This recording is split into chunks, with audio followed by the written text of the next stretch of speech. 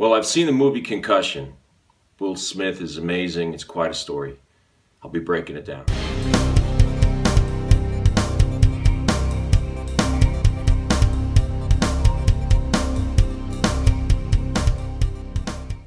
Well, I saw Concussion. Will Smith is amazing.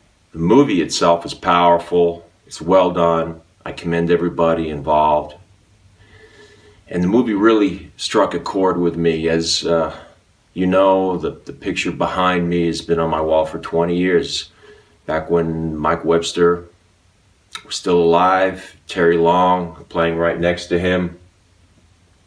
Gentleman I competed against for years. Well, Mike Webster in particular is the focus of this movie, as well as Dr. Breakin It Down, of course. He's the medical examiner, the pathologist that examined the brain of Mike Webster when he died at the age of 50.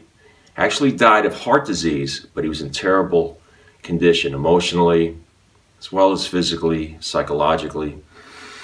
And his life had been falling apart for many, many years. This is all talked about in the film.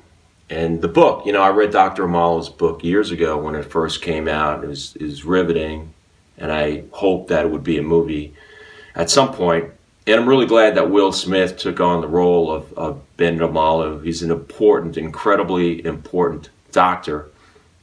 And his story has changed football, not just at the NFL level, but has changed football forever. So to talk about that, ever since he discovered the disease in Mike Webster's brain, and it's been determined that that disease that he calls CTE for short, chronic brain encephalopathy, that disease is there because of the repeated blows to his head.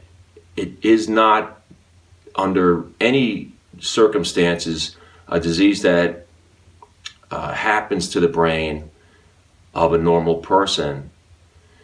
And now that has been brought to everyone's attention, and this has been, the adjustments have been made to the amount of head contacts in the NFL and all the way down through the ranks to youth football. That's been going on for many years now, and it's certainly the best thing that can happen. It's going to make the game safer.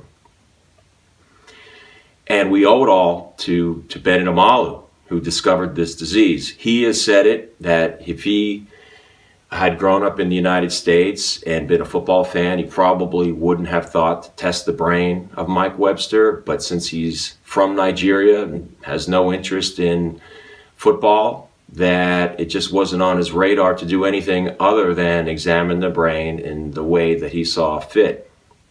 It's changed everything for the better. Along the way, it's made me sad. I have to tell you, I was sad.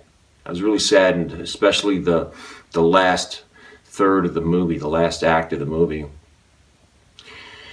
It made me think to my days competing against Mike Webster and Terry Long and really many, many others that we have come to know over the years that have died of this terrible brain disease. I know intellectually that I'm not responsible for the premature death of Mike Webster and Terry Long, or my old college teammate Tom McHale, who played for years with the Tampa Bay Buccaneers and also died young and tragically of drug overdose, but it was discovered in Tom McHale. This is that he had CTE. It's not my fault, but in a way, I undeniably contributed to this problem, this disease in these men when I played against them. And we all did. We didn't know that we were, at the time when we were battling each other and hitting each other in the head violently, we didn't know what we were doing, but we were inflicting brain damage on one another.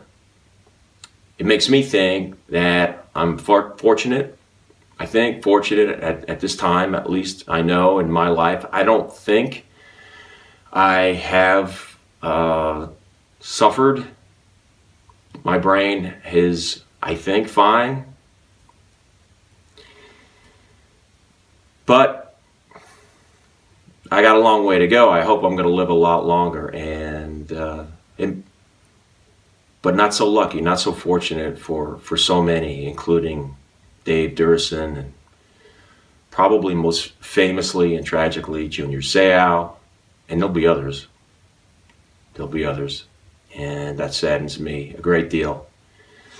So, movie is important. It's important if you're interested in football or have loved ones that are interested in contact football to see this. There has been some younger players, active NFL players, that have been critical of this movie. I heard one say, "We don't need this movie. We know the story."